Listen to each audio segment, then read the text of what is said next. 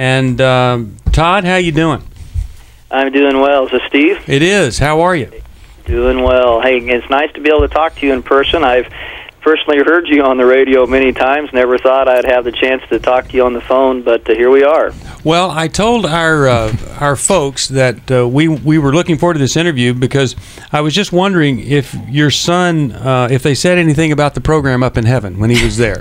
We just, not that we're focused on ourselves. Anything to me about it? Okay, all right. Well, I just I didn't read it in the book, and nothing like good job. Yeah. Or Hey, I want to congratulate you on the book and its success. I got it soon after it came out and have told more people about it, and I just think it's wonderful. You did a great job, and I'm glad it's continuing. To be honest, the success is just all God, because there's no way or I don't think anyone can find an audience that like Heaven is for Real has found without God behind it. Right, definitely. But people ask us all the time, well, what do you do thinking about all the numbers? We don't. We just go back to life every day, normal. I did garage doors yesterday, and I got interviews today, and we just don't think about the numbers. We let God take care of that. Yeah, I remember when I was famous. It was the same way. And, but Todd, if you had another title for the book, I think it would just simply be the word hope. I mean, to me, that is what this book is all about. It is solidifying the hope of a lot of people, and it's offering hope for some people that maybe didn't truly believe that heaven was for real. Those doubting Thomases. Yeah. Well, I think the other thing, I guess my word would be peace. That's good. Jesus talks about a peace that passes understanding. His words that I love to begin my events with are in John 16. He tells his disciples, in this world you will have trouble. Yeah. Boy, isn't that true? And I ask people, how many of you know this isn't heaven yet? Yeah, right. And we got that one figured out. But he says to his disciples, I tell you this so you can have my peace. Yeah. And in this world, the only way to cope with the hard times, the questions, the doubt, why do bad things happen to good people, is a peace that is founded on the fact that Christ has overcome this world, and the outcome belongs to Him. And when we know that the outcome belongs to Him, we can have peace. Okay, now when we come back in our limited time, I'm going to ask you to talk about two things. One is what happened for people that haven't read the book. And anybody that calls our program today, we're going to give you a copy of the book if you call the program. So we'll give that away for you. But I want to ask you what happened. You tell what happened. And then secondly, I want you to tell people what your son said heaven was like, and we'll deal with that, and then we'll let you go to the next interview. But I think that would really be a blessing to a lot of people, and hopefully motivate them to get the book or to get the book for their children. Heaven is for Real for Kids, #1 New York Times bestseller. There it is. We'll be back with Todd Burpo after this. At New Life, we are passionate about helping people experience recovery, and it's no exception when it comes to recovery from the addiction to drugs or alcohol. We are very grateful to have found what we believe is the premier facility to offer a Christian 12-step model of care. It treats the whole person and offers biblical values as the foundation for treating the mind, body, and spirit. Our partner in drug and alcohol addiction provides exemplary medical and psychiatric care, as well as Christian-based psychotherapy, pastoral counseling, biblical studies and meditation, educational groups, worship and prayer, and a Christian 12-step program. The approach is non-denominational and guides the patient to experience freedom through a renewed relationship with Jesus Christ. Call us today at 1-800-NEW-LIFE if you or someone you love is struggling with drug or alcohol addiction. That's 1-800-639-5433, or go to newlife.com. 1-800-NEW-LIFE, 1-800-639-5433.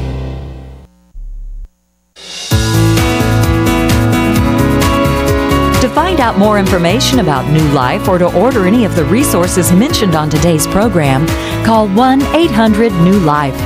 Now, back to the program. Hey, we're talking with Todd Burpo, who, with his son, wrote the book Heaven is for Real. And Todd, at the break, I came up with a third question, but let me start with this. Tell everybody what happened. Well, I'll try to keep a lot of things as brief as possible. But a little over about 8.5 years ago, My son came down with appendicitis, but unfortunately appendicitis symptoms and stomach flu are the same. And there was a bug going around town. Matter of fact, my daughter was throwing up into the bathtub in the motel we were in the same time he was throwing up into the toilet. Mm-hmm. Okay. And so it looked like we had the bug, and that's what the doctors thought. But by the time they figured out what was really wrong with him, Cassie got better, Colton didn't. His appendix had probably been ruptured about 5 days, and his body was septic. And we just about watched our son die in front of us and suffer, and it was terrible just seeing him throw up every 30 minutes on the half hour. And it was just, as parents, the most excruciating thing we went through. And in that period of time, we were mad, we were questioning. It's like, God, do you know, where are you?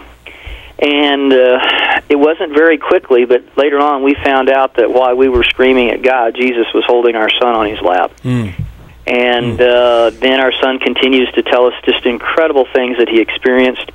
But he really verified his story by being able to tell us where we were, where Mom and Dad were, what we were doing while he was in surgery. Okay, now this was my third question, and we'll just go with that, and that is, how do you know it's true? And there are several proofs here. One is he knew where you guys were while he was in the hospital, totally out. Yeah, and not only that, what we were doing. You knew what you were doing. And a kid can't make up stuff and get every detail right like he did. Right. Okay. And then there were other proofs. Let's talk about that. How else did you know it was for sure? Well, he met my grandfather, and he talks about him very first person, tells me about my past with him, and he can even recognize a picture of my grandfather taken back in the 1940s that he'd never seen. Now, there's no way drugs or some Sunday school teacher or even us implanted that memory. Right. I'm convinced he met my grandfather. Okay. He talks that about, convinced me, too, yeah, when I read it. He talks about my daughter. We had a miscarriage, and you can't talk about 3-year-olds, about babies dying in their mommy's tummies. We never did. And he tells his mom, you had a baby die in your tummy, didn't you? We're like, how did you know that? Well, she told me. And she talks about and discusses his bigger sister. He's very quick to correct people. Oh, you saw your little sister in heaven. He's like, no, I didn't. She was my big sister. He's got the birth order right. He knows that God's adopted her.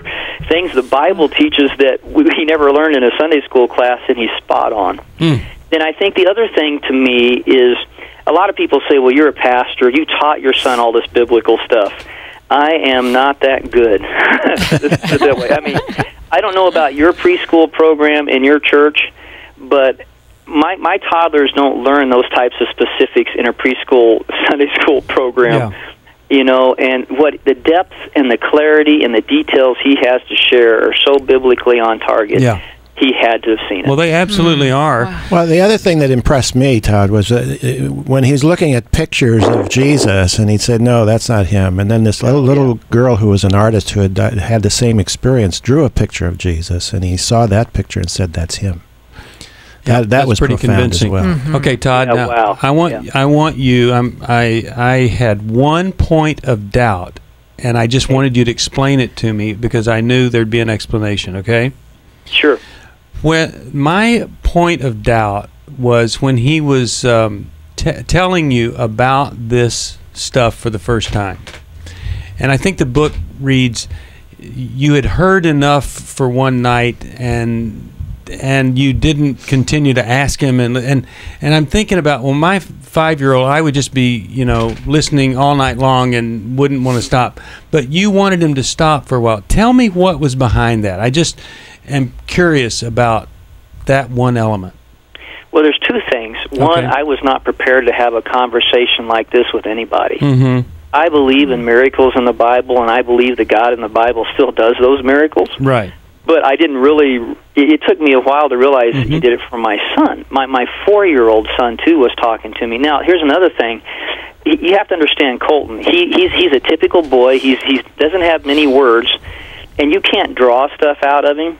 You have to let him share. Yeah. And usually when he's done talking and he's ready to switch gears, I felt it was, for me to not corrupt his story, I needed to let him share it when he was ready to share. And some of the things he shared with me were so mind-boggling. Like, I remember that prayer I prayed, in the hospital when I was screaming at God. And when he told me, Dad, Jesus told me he was answering your prayer, that's why he sent me back. I had to get out of the room because of conviction. There you wow. go. Yeah. Wow. Okay. Well, thanks for that. Now, just to clarify on what happened, this happened, and it never came up until you guys made the same trip again. And he was a little you older? went by the hospital or the Well, town. he talked about it. I mean, in the hospital, he told me, Dad, I almost died. Uh-huh. You have to understand, we were fighting for our son's life. Yeah. We were so afraid. Now, if he had said, Dad, I saw Jesus. Hey, I just came back from heaven, I would have probably Right. gone, what? Yeah. But he didn't say that Didn't there. say it. Mhm. And later on, he said, yeah, Dad, Jesus told me I had to be nice. Jesus used Dr. Holleran's favorite part in the book, by the way, is when he said I had to pay him because Jesus used him to help fix him. So Doctor likes that one. He's told me that's his favorite passage in the scripture there. Yeah, but he was saying things all along, and we're like, where's that coming from? Yeah. But when we but you have to understand, in 15 days, I had like 5 nights of sleep. Mm-hmm. Mom and I were so scraped on the inside and so hurt and so depleted.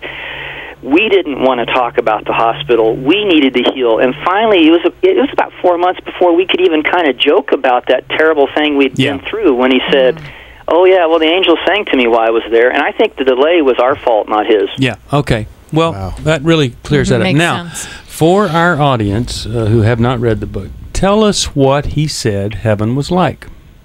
Well, there's so many things, but the part that I like the most is the closeness of God and the closeness of his family members. He'll tell you in heaven, Dad, you can just feel God's love all the time. You can just feel it. And he says heaven is just like you're home.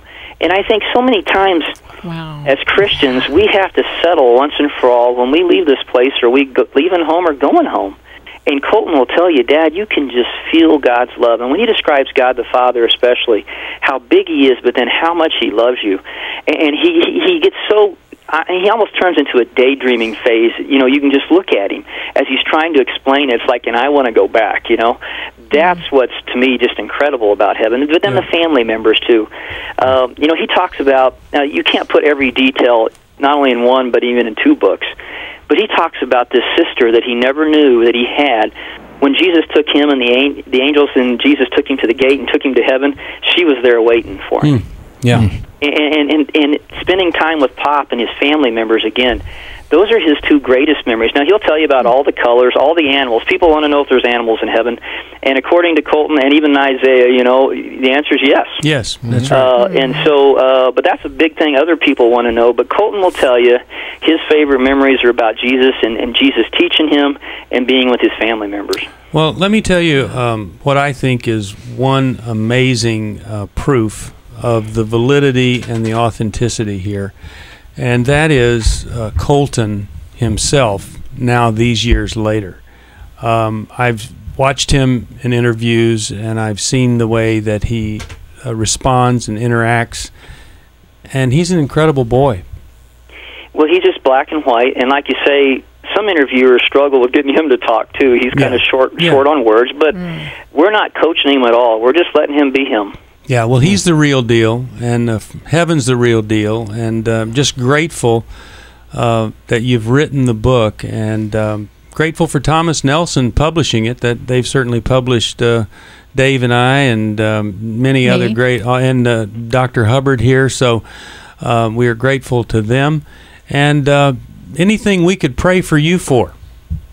Well, I think there's a lot of things that we need. The one thing that we really need prayer for is, as we continue just to share about God, I don't care about what people think of me, but I do care about what people think about God because of me. Yeah. And, and we need your prayer support, because I just got off an interview before this one with a newspaper from Israel.